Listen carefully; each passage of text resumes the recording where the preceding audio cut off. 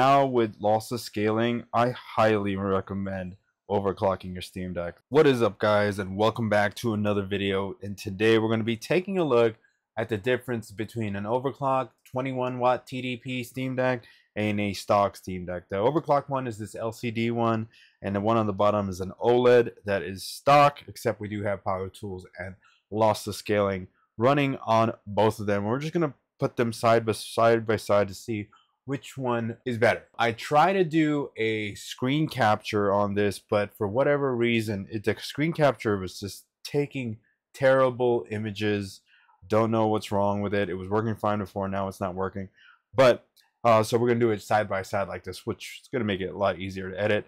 Before we get into it, let's talk about the LCD Steam Deck. So this one's modified. We do have a custom backplate of my design with a Oculent glory hole that we're not using, but mainly why I'm rocking this one is because of the fan and the vent mod there. So it runs a lot cooler, especially since we're at 21-watt TDP. This one doesn't have a heat shield behind it, so the fan can blow into the SoC completely, and it's actually running quite cool.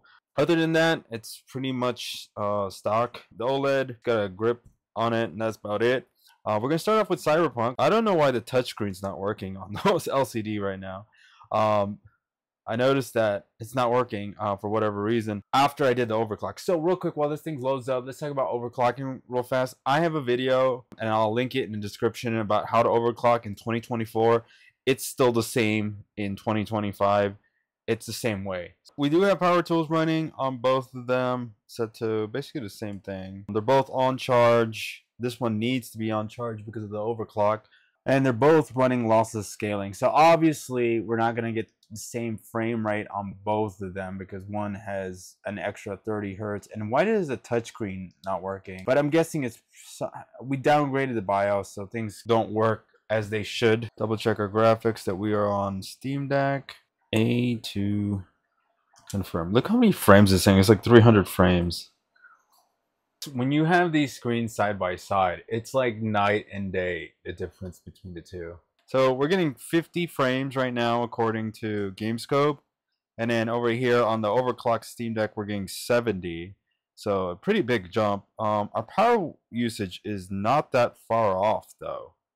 For whatever reason, it doesn't seem like we're pulling the full 21 watts that I offered it. And that might just be the benchmark. I don't know. This GPU is overclocked though, but it doesn't even look like we're even using that overclock. We are getting 90, according to GameScope, we are getting 90 frames on the LCD. We are running a slightly higher TDP though, but I don't know why it's not using the full 21. I'll run it again after this.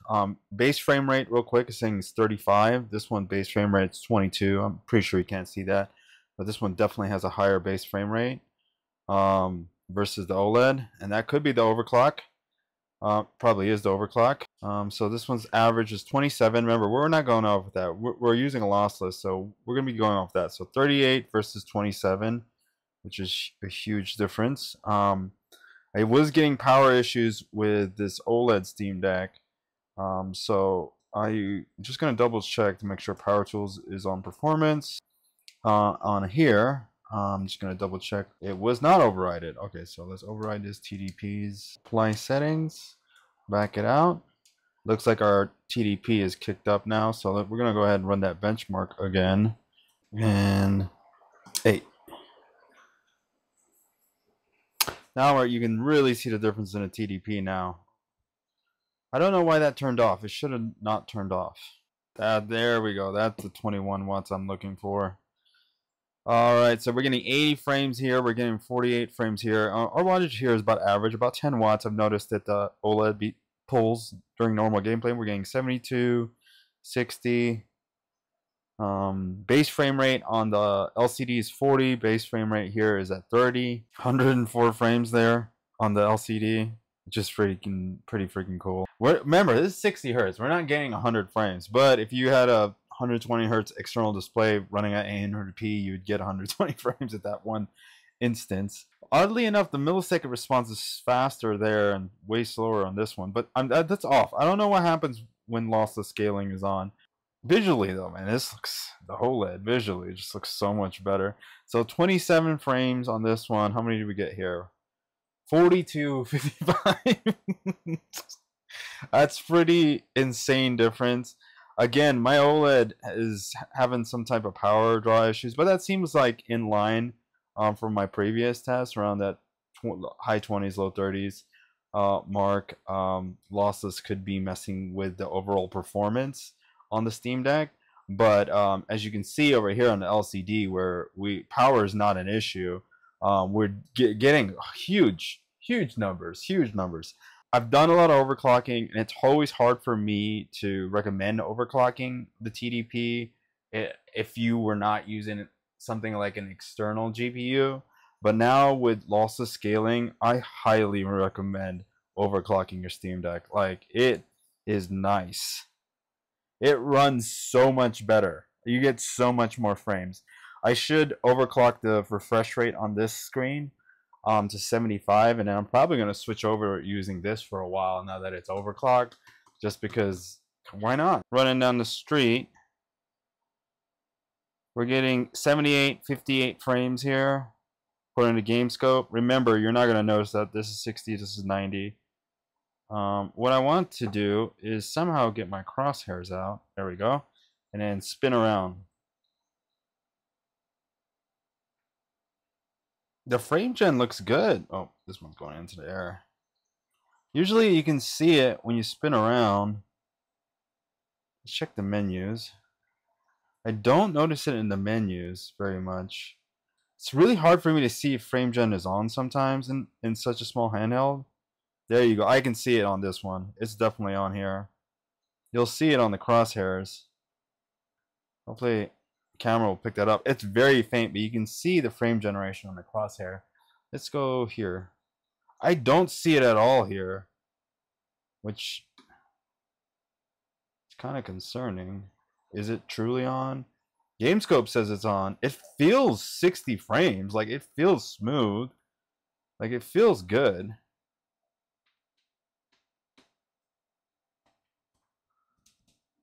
It feels good.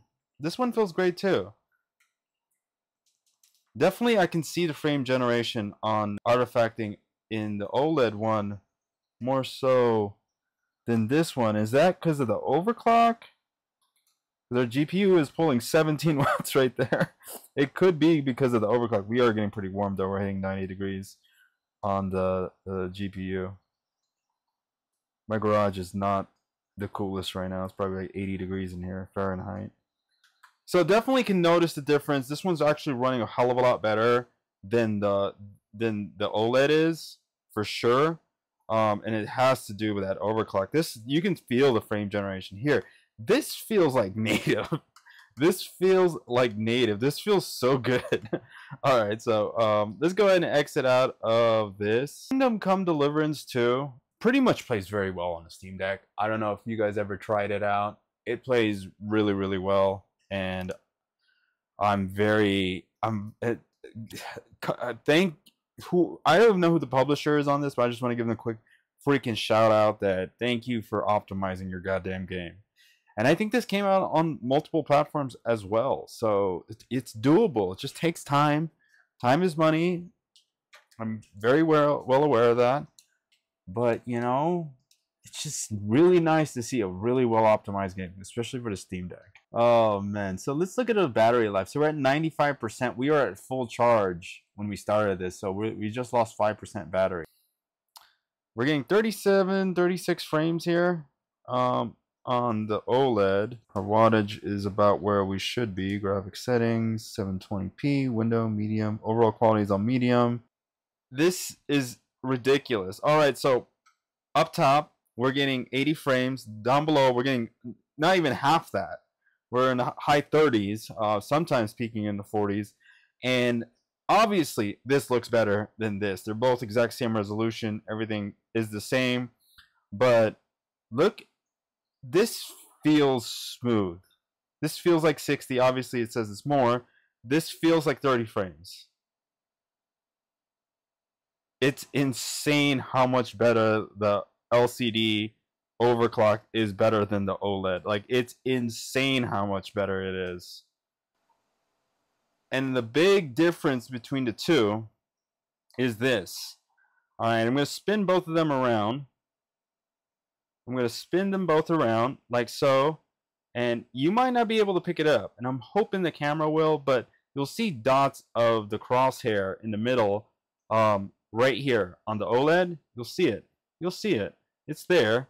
You don't see it on an LCD. You just don't see it.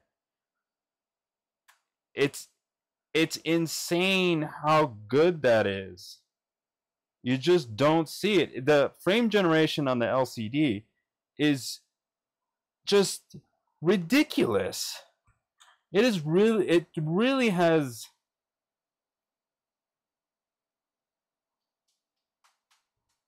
I'm trying to look for it. All right, this is black over here, so we should be able to see it here somehow. I don't see it at all. I just don't see it. I just don't see it. And over here, it's so visible. Let's go against this wall. Here, it's so visible. It's all over the place. You can see it everywhere. Everywhere you see it. It's really night and day in performance. It's like literal night and day. So let's take a look at what's going on over here on the LCD. We are at 90 degrees. This one's at 68. We're at 15 watts on the GPU. We're at 2 watts on the CPU. Overall temperatures here, we're borderline thermal throttling on this side. I think if we get to 92, I think we start to throttle. Or we might be throttling right now. I'm not sure. I know the fan should be at full tilt. It's just crazy how well these two are running in the difference. I guess that's it. You should overclock your LCD Steam Deck. There's no doubt about it. You should be doing this. This is so much better. You can overclock the OLED. I haven't tried it yet. I think I'm gonna have to try it. I'm gonna have to back up the BIOS and do all that stuff, because to see how well this thing is running with lossless scaling, it doesn't even feel like it's on. Like, literally, it doesn't feel like it's on. If someone told me this was native gameplay, I would believe them. I wouldn't believe that there's frame generation here. It feels like native. And I think that's the trick. It's such a small screen. It is such a small screen. So I think that's the key difference. So if we can overclock the OLED, dude, we can get it to run better than this, because it actually can run cooler, which means we're gonna actually end up modifying the OLED. I've never had to do that. I never thought it needed to, because honestly, I didn't think there was any point to overclocking it, really. But now with lossless scaling, you need to overclock it. You have to overclock this thing. So, well, that's it for this video, guys. Again, if you want to know how to overclock your Steam Deck, your LCD Steam Deck, I'll be linked in the description below. Go under the name How to Overclock Your Steam Deck in 2024. I might make a new 2025 version. Maybe I'll just make one for the OLED. But it's the same process. I use Windows to do it. It's so easy in Windows. And the reason why you want to use Windows, because after you roll back the BIOS, sometimes the Steam Deck will naturally want to update the BIOS. It's a pain. It's just easier to do it on Windows. You just log in, press literally like 3 buttons, and it does everything for you. It was so much easier on Windows than it was on Linux. So that's why I do it on Windows. And what I do is, I don't have a dual booter on this one, but I just have Windows in this SSD that I cut in half so it was smaller. And I just plug this thing in there, Windows Mobile, and then I just switch it back, and then when it does it again, I just switch it back again. It's just what it is, the nature of the beast when you're overclocked. It just is what it is. But oh my god, is the performance good. It is so good. But other than that, guys, thanks for watching. I'll catch you on the next one.